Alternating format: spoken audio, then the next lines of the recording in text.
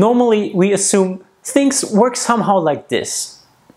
If I am a person who thinks of myself as confident, then I act confidently as a result of that. But according to a theory called self-perception theory, the opposite is also true. Daryl Bem, the researcher behind self-perception theory, says that we observe our behavior and only then we reach conclusions about who we are and what we believe. We form our attitudes based on our behavior. For example, wow, I just ate 2 plates of spaghetti and a dessert. I guess I must have been hungrier than I thought I was. But how can you possibly be hungrier than you thought you were? This doesn't make sense, unless you explain it with self-perception theory. This says that we see our behavior and then we interpret it. We interpret our behavior in terms of our attitude. The same mechanism has been shown to work within terrorist organizations. New converts are pressured to comply with the existing social norms of the group. Social norms that advocate radical behaviors. And through their compliance, through the new converts' compliance, through their actions, they start to form more radical beliefs and more radical attitudes. Because their brain more or less thinks, I must be a radical person because I say and I do radical things. That's the brain's logic behind that. But in order to finish with a more uplifting topic, let's look at one last study that provides great proof for self-perception theory. 2 researchers tested this theory with college undergraduates. They brought in 26 young men that were what researchers call heterosocially anxious. In other words, they were shy around women. So what the researchers did was that they set up a facade for them. These shy young men were asked to come in order to take some kind of test. But when they arrived, the researchers told them, we're sorry, but we're running a little bit behind. Please take a seat in the waiting room for a little while. We'll come and get you as soon as we are ready. So the shy young men went into the waiting room. But they were not the only ones to wait there.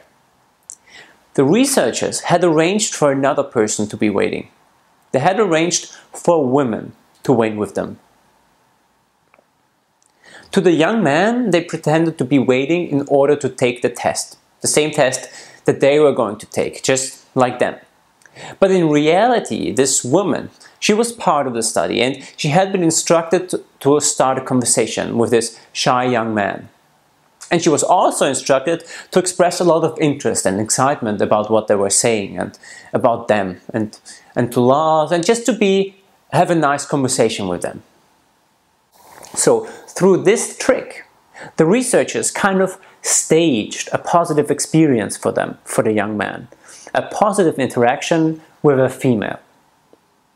Something which they were usually very anxious about. And after 12 minutes, the woman left. To the participant, to the shy young man, it seemed as if it was her turn now to take the test for the experiment. And then another woman came in, and she as well, she was very interested in the shy young man. She was laughing with him, asking questions. Again, for 12 minutes. And with every one of the 26 shy young men who had participated in this study, the researchers staged 6 conversations like this each.